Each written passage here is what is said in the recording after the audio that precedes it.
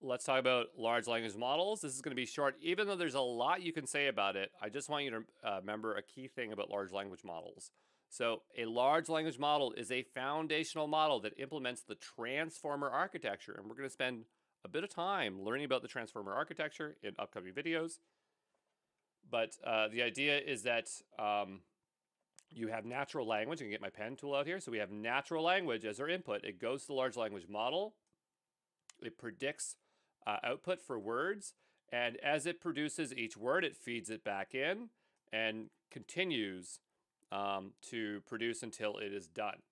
So during the training phase, the model learns semantics or patterns of language such as grammar, word usage, sentence structure, style, and tone. That's what makes it so good at interpreting language and giving things that sound with language understanding, because it has that ability to understand the semantics of language. It would be simple to say that LLMs just predict the next sequence of words, because as you use the model, it outputs a word on the end of it and keeps feeding it in and in and again and in until it's done. But the honest truth is researchers do not know how LLMs generate their outputs, because there are so many layers and there's so much going on there that at this point right now, the level of complexity makes it very difficult to truly understand how it is reasoning its output. But it looks like it's just doing word for word, but there is a bit more to it, okay? But there you go.